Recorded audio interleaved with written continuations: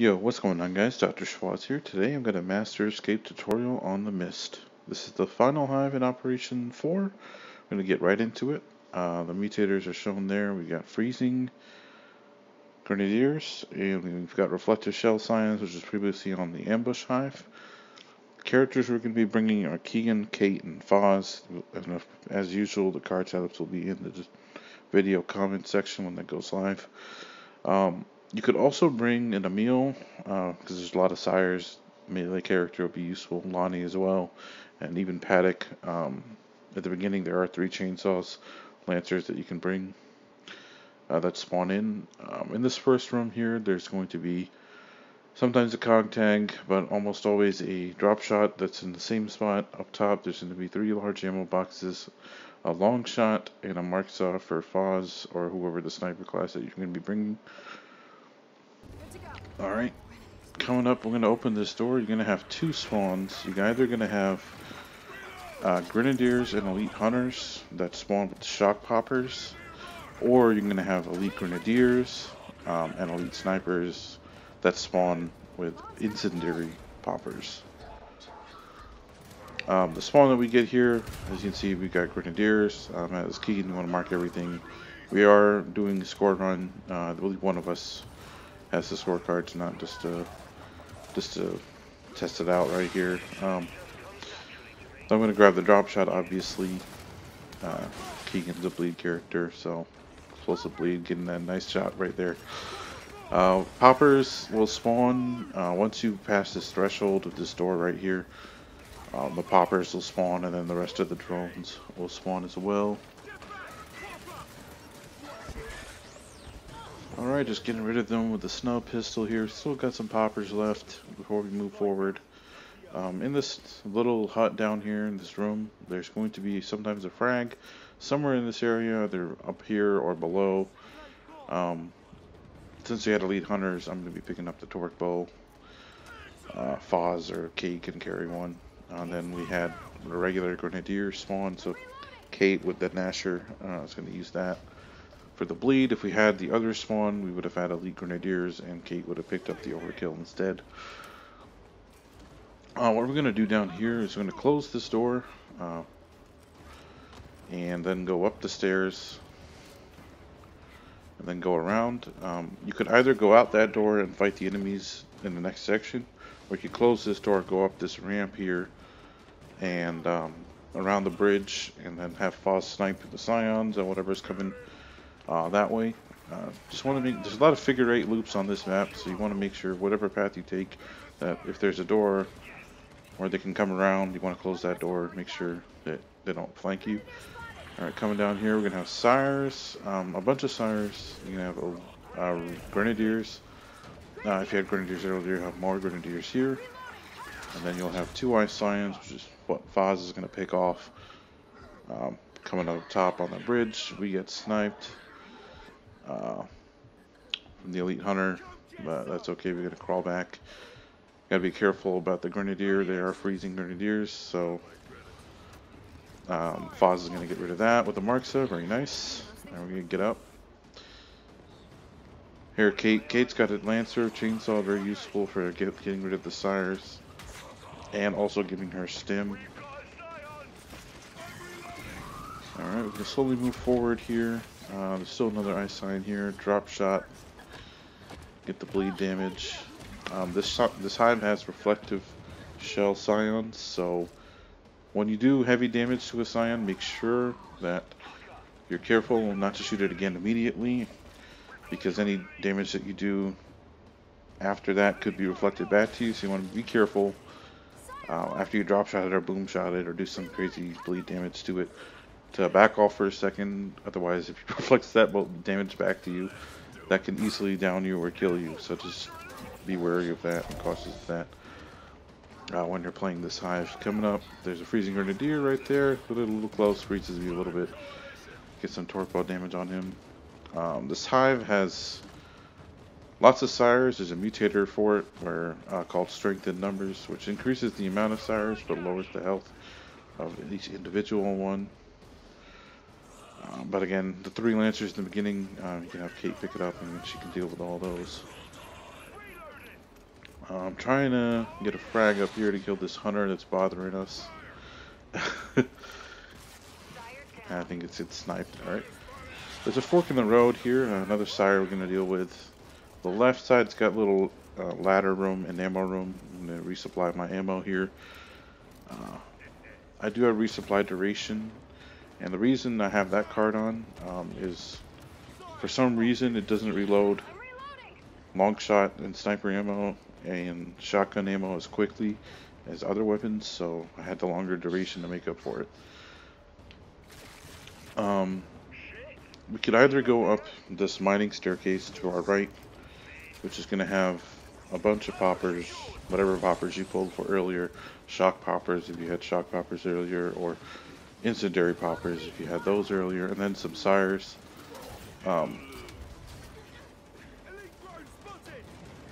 You're also going to have elite drones up top.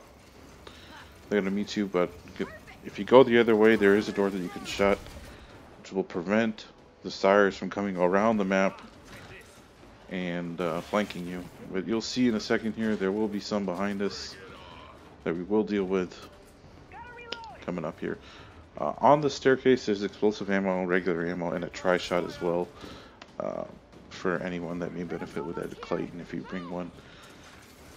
Coming up here into this final room before the safe room, it's a big fight here. You're going to have pretty much all the enemies you've seen earlier, lots of elite hunters. There's going to be lots of sires. There's going to be 2 scions, whatever scions you pulled earlier. So if you had ice scions in the room before, there's going to be 2 of those, and 2 drop shot scions depending on the spawn that you pulled.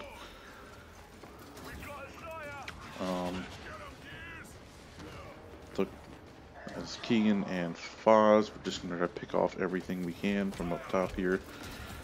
You do want to be quick here. The venom comes up on you real fast, but just be careful. As you can see right there, did some torque bow hit to that ice scion, and it did reflect damage, so you want to be careful not to shoot him again quickly. I get frozen and I get a little scared here. Throw some frags, use my ultimate, just as a panic right there. I thought I was running healing module, but I didn't, and I got lucky a little bit here. Gonna go down, but that's okay. I'm gonna get revived, and I'm just gonna bolt to the safe room. A lot of enemies right in this section, and behind us, sires tend to spawn as well as pairs of poppers that like to rush you. And that is pretty much the first half. See you all in the safe room. Alright, in the safe room there's going to be 3 large ammo crates, 2 Lancers and 2 Nashers, so nothing really for Keegan or myself here. It's just going to be ammo for Kate and Foz to fill up their Nasher and their Longshot slash M-bar ammo. So thanks to the Coalition, we have a long waiting screen in the weight room, in the safe room here. Basically what we're going to do in the second half here is Foz is running Critical Parade and he has his ultimate ready. So what we're going to do is we're not going to go out the door. We're going to let him snipe and headshot all the elites, elite drones, hunters, renadiers, whatever spawns out there. So you can clear out that hallway, and then we can kill whatever we have to kill after that. Just makes it easier to progress through the hive here. So we're just going to wait, see what we get here.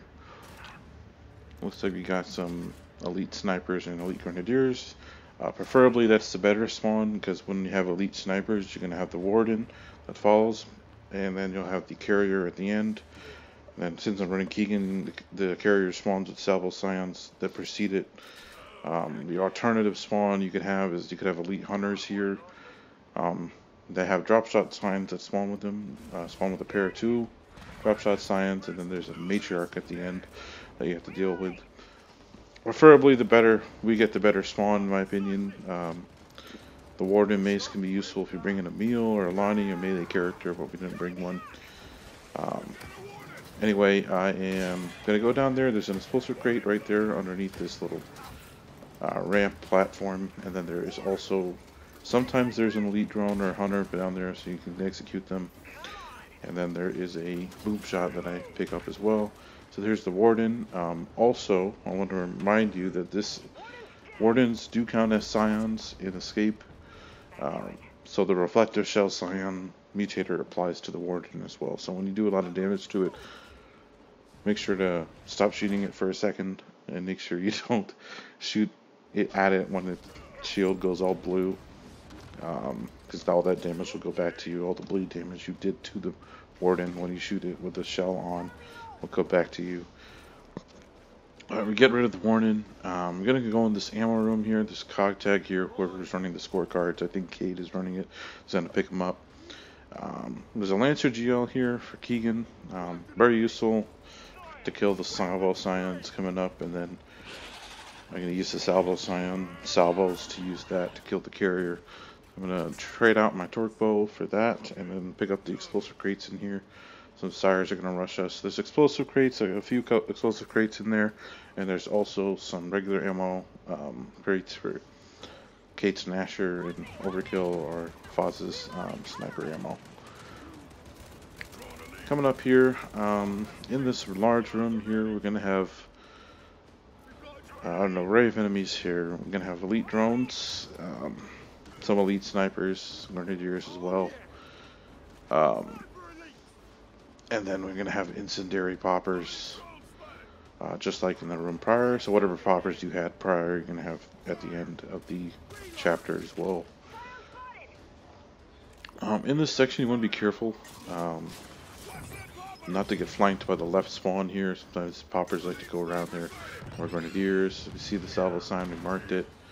Trying to get some damage on it. I see, this is what I was talking about earlier, is you want to be careful with your shots there. I shot the GL, but he turned his reflective shield on, which reverted the bleed damage back to yourself. Just make sure you're careful about that. Grenadiers kind of push us. I kind of fall back because I'm taking a lot of damage. We got some shock poppers coming up here. Get out of my face. There we go. Getting rid of it with the M-bar, very nice. Alright, get rid of that salvo scion there. I think both of them are dead. Nope, there's still another one. It's blue, don't shoot at it. And then you want to wait, then shoot at it. And get rid of it with the bleed damage. So now the salvo scions are gone. We're just going to clean up whatever is left. The sires, always sires, plenty of sires on this map. Kind of reminds me of Hunters 2.0. Old Op 1 Hive, actually first Hive that was ever released.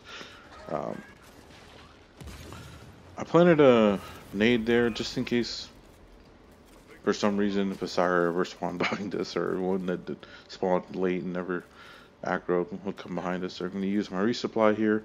I always put a duration on this map. The reason is if we run a Kate or a Foz, which we're running here, for some reason Keegan's resupply doesn't resupply like long shot or shotgun ammo as quickly as other ballistic weapons or explosive weapons. So I bring the duration to make up for that. Anyway, moving forward here, I killed the 2 salvo signs, so the salvos I'm going to pick up. I think one of my teammates picks up the other one. We got a sire here, it gets bodied, see you later. I'm going to move forward here. There on the left, past these train car thing here, there's another ammo room, ladder, staircase room, whatever you want to call it. There's another cog tag in there. There's some ammo, explosive crates, regular ammo as well that we're going to go pick up. Now there's 2 options here. You can either split up and have someone go up top and kill the drones or whatever is up there, or you could close that door and just fight what's down here, which is what we do. Closing the door also helps prevent you from being flanked from enemies coming from the helipad up the bridge across. So once you pass like this this wall in front of me, the carrier and all the enemies at the helipad will spawn as shown here. If you had the matriarch spawn, I think it's already spawned in once you load the second act, so it's already going to start running at you prior to you even being here. The carrier is going to spawn with a bunch of elite drones and elite grenadiers as well as any sires that are remaining on the helipad as well. You want to be careful once you push up this far. Sometimes the pair of sires come behind you, and then as I noticed that when I'm trying to get my ammo here. Yep, there they are. Hello, how are y'all doing? Gonna get some space. Kick it with the salvo. There we go. Alright, I'm gonna use my explosive resupply. Foz gets his ammo. Kate's up there. She can do a lot of overkill bleed damage. So she's just getting rid of the sires or whatever, the carrier from up close, and all that fun stuff. Alright, coming up here, I'm going to plant the nade where they will spawn when the door closes. And that is pretty much the hive right there. When the door is going to close, you're pretty much going to spawn. Everything that you fought pretty much will spawn. Again, you have a pair of salvo scions, a bunch of sires, a bunch of shock poppers, some elites as well. You want to be careful. Again, I'm glad that boom shot missed, because that would be an insta down right there. With the reflective shell, be careful. And right now we're just cleaning up whatever is coming out of this room. And that is pretty much the mist on master. Again, I'm gonna run. I'll have the class card setups in the comment section on the video goes live on YouTube. Coming up, I've got the cards and the skill cards and the stats and all that stuff, fun stuff after the game. We did get a minus 80-minute time on this, which I believe was top 5 at the time, maybe top 3 now. Those are cards that got 2 golds, very nice. And pretty much that is the mist on master. Thank you all so much for watching. See you guys in the next video.